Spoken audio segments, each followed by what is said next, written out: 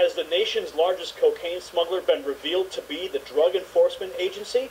Well, for decades it's been rumored that the United States government was secretly sponsoring the smuggling of cocaine into the country. Federal officials have long denied such speculation, pointing out the billions of dollars spent intercepting drugs. Newly released documents and testimony from Justice Department and DEA officials now show the stories of government running cocaine are in fact true.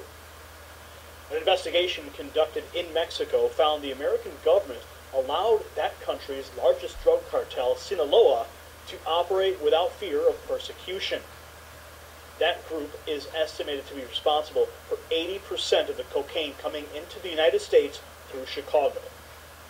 In exchange, the leaders of Sinaloa provided the Drug Enforcement Agency in Washington, D.C. information on their rival gangs.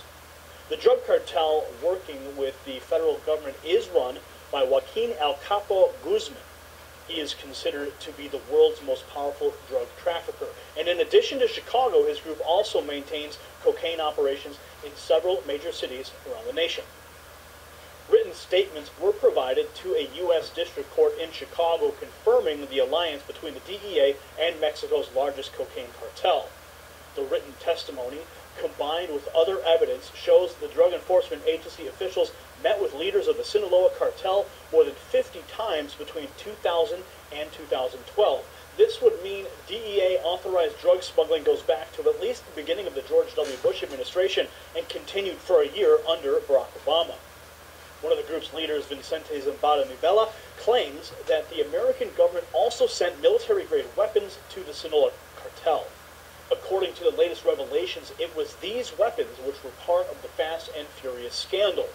Automatic firearms, which disappeared during that operation, led by Eric Holder, were used to kill U.S. border agents. This latest evidence and testimony points towards a massive scandal involving both Republican and Democratic administrations.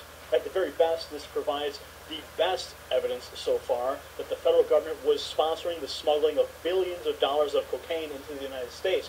Worse still, weapons purchased for the United States military have been sent to the cartel and used to kill American agents. Those actions transcend any party politics. The jury's still out. We'll follow the story and bring you the latest.